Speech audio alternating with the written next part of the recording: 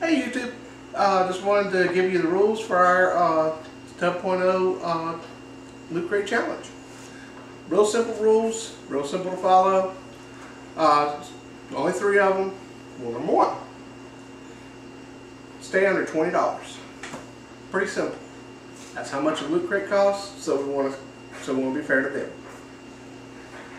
Rule number 2, you can use any store you'd like.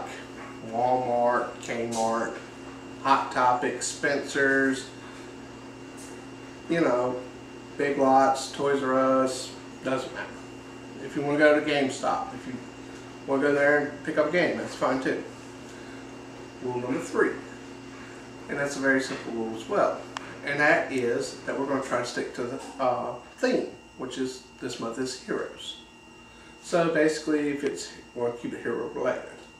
And where they've said just heroes, we're going by, you know, if some thought he's a hero, then it floats as far as we're concerned. Isn't that correct, Ron? That is correct. So just let us know about your Loot Crate Challenge. Leave it in the comments below what your Loot Crate Challenge was, or send us your video, give us a link to your video, and let us know what you got, and we'll show you ours.